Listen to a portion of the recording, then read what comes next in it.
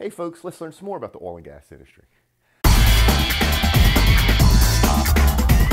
All right, this show will be answering emails, so let's just jump right to it. Number one, what do you think is going to happen in the offshore industry in the U.S. in the next couple of years? You know, that's an interesting question. There's a couple of things going on that I'm a little worried about. First is the government has not revoked the exporting crude law, which means we cannot export crude in this country. Second thing is we haven't increased refinery capacity. So you're seeing an increased supply of domestic crude production, but there's nowhere for it to go. Just like it happened with natural gas a few years ago. I really think that the fracking fields have been oversold. I think there's a lot of wells out there that are drilled that are not completed. I know for a fact by looking at the statistics that there's less drill rigs this year and last year, but production keeps on going up. So to me, that's a perfect storm to have the bottom drop out of the prices of crude. And what's the first projects going to be killed or put on hold? The very expensive ultra deepwater and deepwater projects in the Gulf of Mexico. So I don't want it to happen, but I see it coming. Hopefully I'm wrong. Number two, you talk a lot about the oil and gas industry being resistant to change. How do you overcome that from a sales point of view? All right, so the way you overcome that is you actually have to get the company that you're dealing with to buy in what you're putting together, right?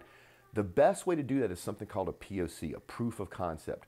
Basically, you go to the client and go, look, I don't want to risk an enterprise failure. I don't want to fail. I know you don't want to fail.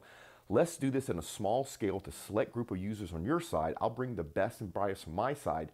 I'll pay half, you pay half, and we'll do a proof of concept. What that does in reality is it gets your clients' top people involved in building this solution or product. And when they're finished with it, they have ownership in it. So guess who sells it to the company? Not you and your sales team, these guys that work for the company. So if you need some help with that, reach out to me. I'll kind of walk you through it. We do it all the time. It works fantastic. Number three, what's going on with Keystone? It's so screwed up. Look, it's been 5 years, 5 reports. There's been 0 jobs created, 0 money realized from it. Our political system needs to get off its high horse and realize this is one of the best things for Americans.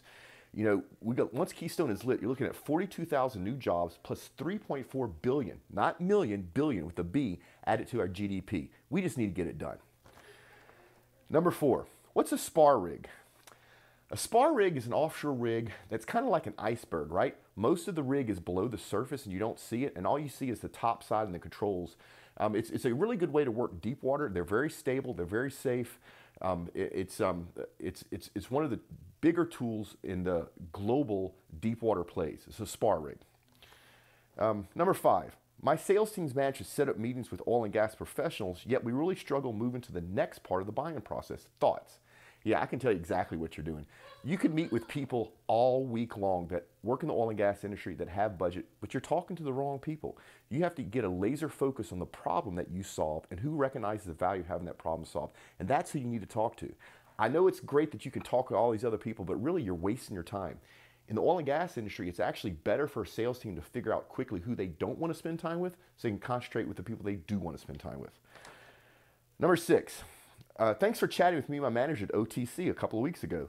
What was the most noteworthy thing that you saw at this year's show? So the most noteworthy thing isn't something that I saw, it's something that happened. Social media. Oh my God. Tweets and LinkedIn and all the Facebooks. I just cannot believe that OTC drew that much social media attention. It's about time. This industry has always lagged behind what the rest of the industries do. But it was really great to see.